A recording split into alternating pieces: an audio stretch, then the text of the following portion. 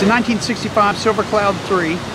It was the fifth from the last one produced when they were making the Silver Clouds before they went into the Silver Shadows and all that. It was custom built for a lady in New York City that was apparently short because all the pedals are raised up off the floor. And that's in the build book from the factory that they had to do it that way. And it was delivered to her in 1965. I'd always wanted the Silver Cloud 3 because the first Rolls-Royce I ever drove was a Silver Cloud 3. My uncle had one. And the whole time I had the 59, I was looking for one of these, pestering dealers all over the country. I found this one in Fort Lauderdale. What do you like about Rolls-Royces? I don't know. I've liked them since I was a little bitty kid, always. My uncle's had probably a half a dozen of them, and I just grew up around them, and I've always, you know, thought about.